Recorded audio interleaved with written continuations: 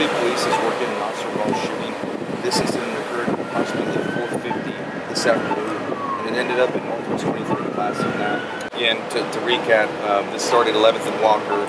It started as a vandalism. Apparently the suspect got into a car. It wasn't his car. Apparently just jumped in instead of drive. The victim made it to the 22nd and Western area, where they actually saw an officer sitting parked here behind the Chase Bank, stopped the vehicle seeking for help. That's when the suspect got out and ran onto the bus.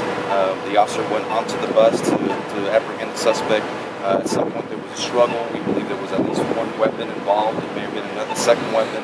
There was a struggle for the officer's handgun.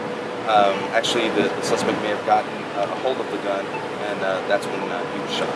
Do we know what was vandalized or attempted to be vandalized? The 11th and Walker was a vehicle that had its window broken.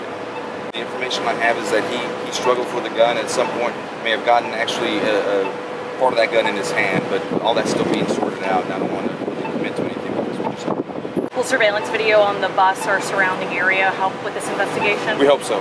Anytime that you have video, it helps the investigation. We can confirm facts, so we hope that we're able to retrieve some video. Do you know who was in that ambulance? I don't know. I know that initially they responded to check on the suspect, but he was pronounced deceased here at the scene. How full was the bus? I don't know how many people were on the bus. So is he in the bus? I believe so.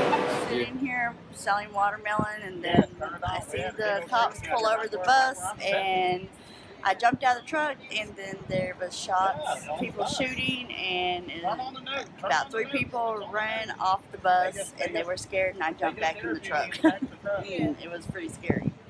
Tell me about, what you saw right before it happened. The bus was kind of pulled over by police. What do you I know it probably was kind of hazy, but...